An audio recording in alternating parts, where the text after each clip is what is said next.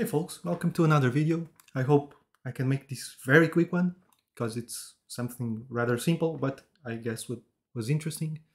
So this is an example for something that I was doing at work. So I was integrating a third-party API and I came across a situation which wasn't great, and we can take a look at this example in these documents. So what happens is, in a specific case, when calling an endpoint, there are some properties, let's call it some items over here, which is supposed to be a collection. But what happens is when the collection is empty, we get the empty array. But if the collection actually has some items, instead of having an array of items, we have an object which has an internal items property, and that one is an array. So this might work in a dynamically typed language, not really in a strongly typed language like C#, which is what we are using. So we need to do something about this. Probably the easiest, I don't know, maybe easiest would be to use something like a dynamic, something like that. I don't know. But the solution I used was to make use of JSON converters, used with System.Text.Json, to keep our side of the code oblivious to this thing. In this case, we are only calling the endpoint and getting information, not writing anything, so that might simplify things a bit for us. So we just need to get information and like tweak it. If it's an array, read it as an array. If it's an object, read it as an object. So how can we do that? Let me go directly to the implementation and then we can check it. But as you could see over here, it's an array or an object with items inside. So implementing a JSON converter of iRead-only collection, and this is specific to what I usually do. I avoid IEnumerable unless I want to make it clear that it's something that's lazy.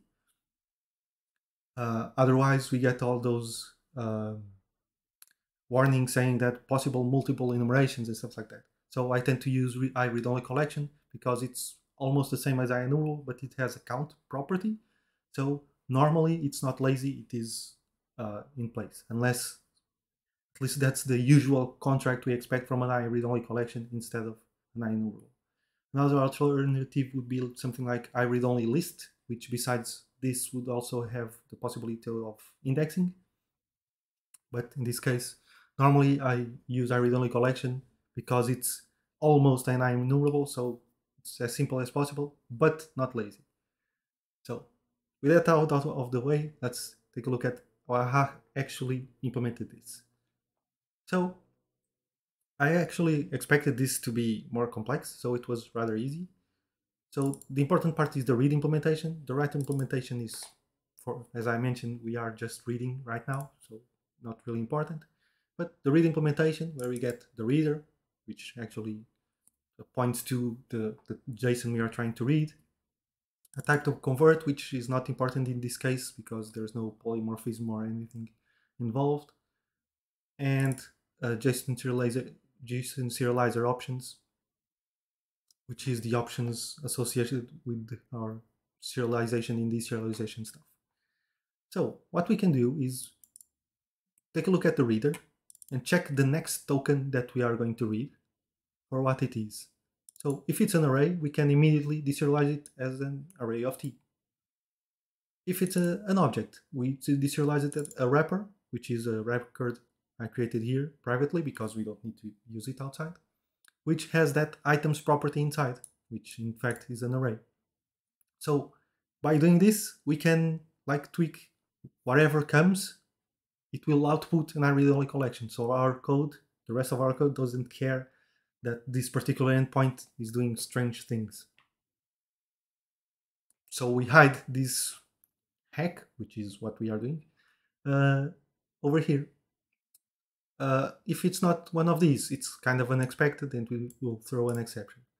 But for example, if it's null, it won't even call the converter because it will detect, oh, it's null, so we can immediately return null. So that's why I can do it just like this. Some important points probably to take into account. This t-array is not irrelevant. So we could put other kinds of collections here, just not iRead-only collection. If we put iRead-only collection, what will happen? It will be basically an infinite loop, because it will call the converter again and again and again and again, always trying to get the converter. So we can put other things here. We can put an array, a list, I don't know, anything that implements iRead-only collection of t. Just not iRead-only collection of t to avoid the infinite loop. And that's why also the wrapper has a t-array. As for the serialization, as I mentioned, it's not really important, but just in case I implemented it. So I'm just calling the serializer with the writer and the value. And this cast again is important, otherwise it would call again the converter with our read-only collection. So we can just cast to object. We could cast to IEnumerable, for example. In this case, because we are not deserializing, we don't care actually the type, we just care that it's something that will serialize to an array in JSON. So by casting to object, it will make the serializer actually check, so what actual type is this? Okay, it's an array, it's a list, so we'll do it. So we can cast it like this, cast to other things, or we could, in fact, over here in serialize, just put object over here and then remove one of them. So in terms of how it works, it would be the same. I don't know if the generated, not sure if the generated code would be exactly the same, but probably, if not the same, is close enough. But in terms of features, it would work. And that's it. So it was rather easy. It's a bit of a hack, sadly, but until it's fixed on the API side, we need to get things working, and this was the way to get things working. And probably in the future, I'll talk more about JSON converters, because I've been doing a lot of things with JSON converters.